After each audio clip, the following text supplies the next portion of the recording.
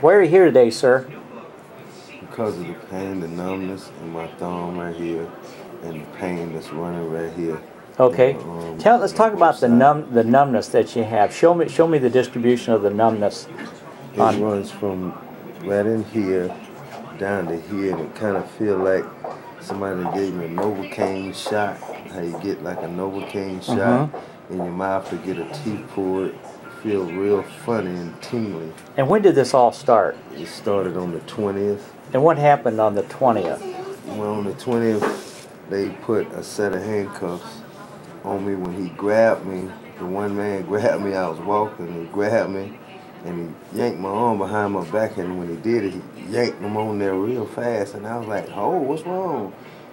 And he said, you under arrest, put your hand behind your back. I had a cup of coffee in this hand, and I was trying to get to the guy that was in the truck, because I was outside talking to this guy in the van, and the officer had pulled another guy over in a car and was dealing with him, and then he just left him sitting there and broke off, run at me and grabbed me and my friend. He was like, what is he grabbing you for? You standing here talking to me? I was like, I don't know. And he said, drop the coffee. So I dropped the coffee. Then I was taking this arm behind me, and he snatched it on around and locked the cuffs on there. And I'm like, what's going on? And my friend said, well, what is he going to jail for? He ain't been in no trouble. Say, I brought him out. He said, he under arrest for driving under suspension. He said, driving under suspension? He said, he's walking.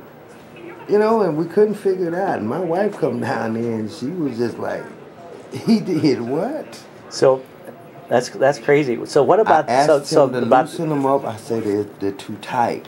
I said, please loosen the cuffs. They're too tight. I said, I'm a diabetic. I said, it's hurting.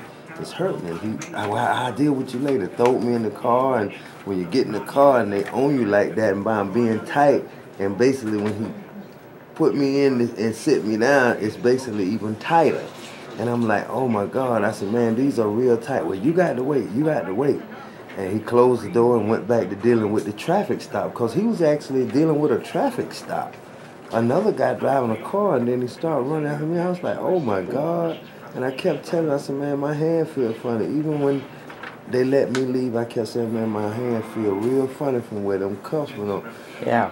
And I said, well, maybe it's just I need to put ice or something on it, maybe it'll be okay. So I waited and waited and waited, and then getting no better, and the pain started getting worse. And I kept telling my wife, look, I done tried ice, I done tried sitting in hot water, and it ain't doing no better. All right, good enough. That's I appreciate it. Thank you.